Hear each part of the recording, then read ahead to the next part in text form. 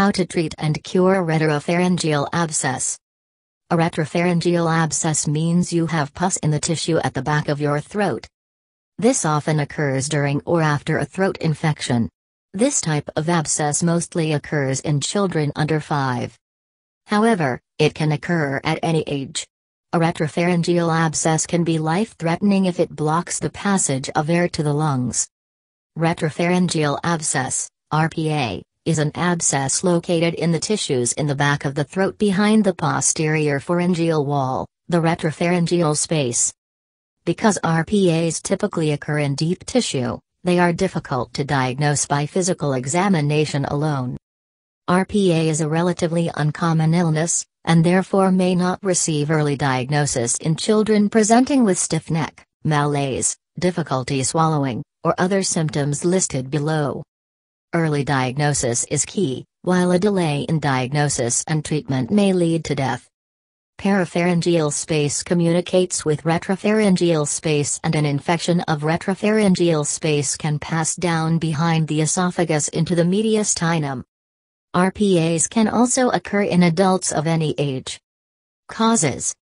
RPA is usually caused by a bacterial infection originating from the nasopharynx, tonsils, sinuses, adenoids or middle ear. Any upper respiratory infection, URI, can be a cause. SRPA can also result from a direct infection due to penetrating injury or a foreign body. RPA can also be linked to young children who do not have adequate dental care or brush their teeth properly. Signs and symptoms of retropharyngeal abscess. The signs and symptoms of retropharyngeal abscess are: difficulty breathing, difficulty swallowing, drooling, fever, severe throat pain, stridor, a high-pitched wheezing during inhalation, muscle spasms around the ribs when breathing. Signs and symptoms may include stiff neck, limited neck mobility or torticollis, some form of palpable neck pain, maybe in front of the neck or around the Adam's apple, malaise, difficulty swallowing, fever, stridor, drooling, croup-like cough or enlarged cervical lymph nodes. Any combination of these symptoms should arouse suspicion of RPA. Examination for retropharyngeal abscess. Throat culture. Complete blood count, CBC. X-ray. Computed tomography, CT, scan. Treatment of retropharyngeal abscess. Treatment of the abscess may involve surgery to drain it and to prevent the airway from becoming blocked. Your doctor will also likely prescribe corticosteroids to decrease the inflammation and swelling. He or she may also administer intravenous, high-dose antibiotics to fight the infection. Potential complications of retropharyngeal abscess.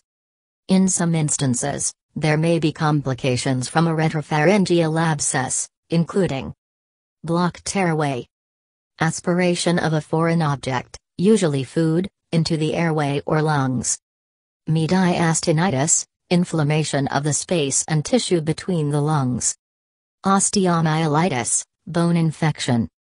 With immediate care, you can avoid these complications and recover fully from a retropharyngeal abscess.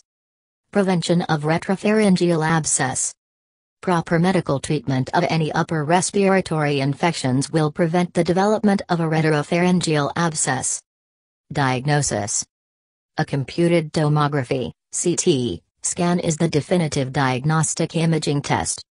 X-ray of the neck often, 80% of the time, shows swelling of the retropharyngeal space in affected individuals. If the retropharyngeal space is more than half of the size of the C2 vertebra, it may indicate retropharyngeal abscess. Treatment.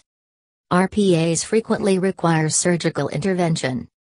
A tonsillectomy approach is typically used to access, drain the abscess, and the outcome is usually positive.